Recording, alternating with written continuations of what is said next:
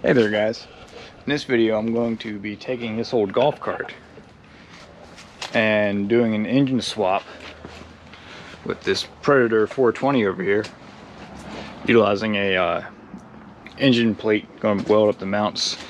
It's going to have a Comet 4D series torque converter and be chain driven to the rear axle. Originally it had this little Briggs, I guess it's not spinning now, but yeah, seized. It was spinning over. It didn't have any compression on it. The rings on it were shot and I couldn't find replacements, so I just went ahead and got something that I know is a good motor. So this Predator 420, gonna do some mods to it. Nothing too crazy, you know. But yeah, first thing I gotta do is cut this down, clean up the engine mount in there, and I'm gonna mate this to that. I'm gonna get started. I'm gonna use this here moving blanket while I clean up that metal so I don't blow myself up. The gas tanks are right under there. Don't need that happening. I've had the engine in and out like 8 times trying to get it to fit right, so my back's a little sore. So this is probably where it's going to end up sitting. I had to cut a lot of stuff out, like all the original throttle stuff. There's a linkage right here, and it went all the way around, and it was just in the way. I got to slide the plate back before I can weld it, and it's really close to the gas tank, the torque converter is. But this is as low as I can get because I want it low for low center of gravity. But this will work. Where it's at right now, I still have some adjustment for the chain. This chain's gonna be real short, but it's just adjustment there. Tomorrow I'm gonna weld the plate in and start bolting everything together. It's looking good. So it's day 2 on the golf cart project. This morning I've worked on the engine plate and I've got it to sit where I want it, and I've got it, it's not welded yet, but I had to do some trimming. I had to cut off a corner of a plate, but now the engine will slide back and forth and allow me to tighten up the chain that's going to run from this jack shaft to that sprocket right there. It's going to be a real short chain, so the engine won't have to move too much.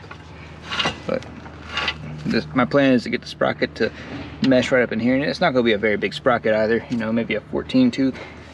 I ordered on Amazon, and yeah, I'm going to be playing with the gearing a lot, I can see in the future. I'm going to get that plate welded in. That's the next step. Make sure it's nice and true and square.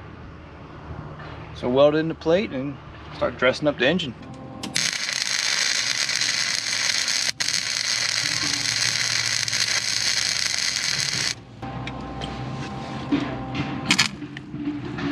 Dang.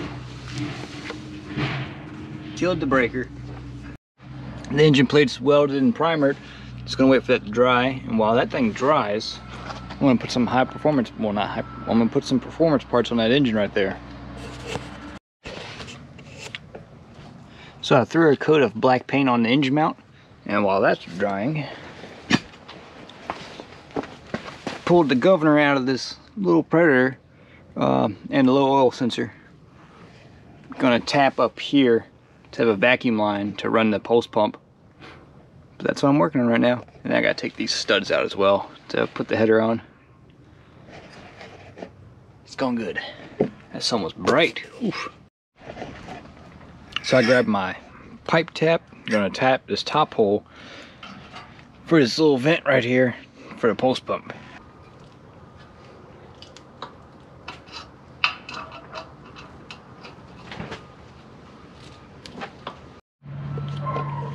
Alright, here's where we are. I took out the oil sensor just to get some more oil in there and allow it to not shut off when it gets low. I blocked off, I tapped the hole to, in here, I tapped the hole to 7/16 and put a bolt with an O-ring on there. I made sure that the counterbalance doesn't hit that bolt, so we're good there. I tapped the top to the pipe thread, MPT, I believe a 1/4, and I put this little nipple on there. That's for the pulse pump. So there's no governor This is the case where I took the governor assembly off. There was a gear right here that's in bits and pieces everywhere. Just because, yeah, there it is. All everything I took out. Oil thing, governor, junk. I want this thing to go fast. So yeah, I'm about to put this case back on. I made sure I cleaned everything out and wiped it out real good, because that oil that was in it was junk. Got the motor all in. It's all bolted down, fuel's hooked up, everything's ready to go. Time to do the first fire. I did break this switch down here, so I had to replace that with a toggle switch. Whoops. I see fuel.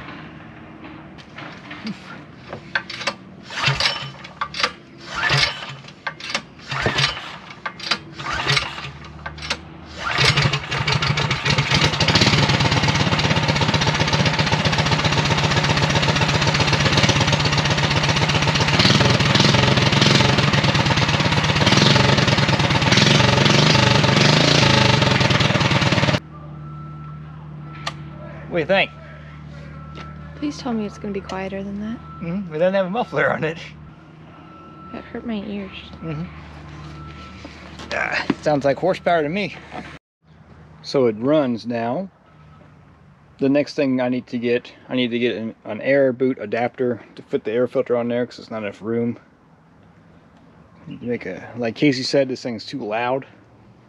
Gotta make an exhaust for it, especially since, you know, this will be used in town. Not trying to disturb everybody. Let's see, what else? I've got a chain coming in. Not a chain, a sprocket coming in. Be a very short chain from that jack shaft to there. And, oh yeah, supposedly there's this one little piece that fits behind the carburetor that makes these things run better. I guess when you put the adapter plate on them, it doesn't space out enough, and it makes it run like crap. So I'm gonna get one of those little plates, probably two of them, because the go-kart needs one as well. But in the next, I guess that's it for this episode. You know, this was 2 days of just making this thing fit. This is way bigger than that little thing over there, and it's got the 40 series on it.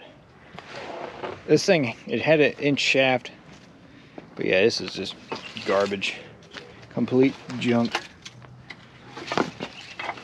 So this thing is actually, well, the golf cart is now more like a go-kart.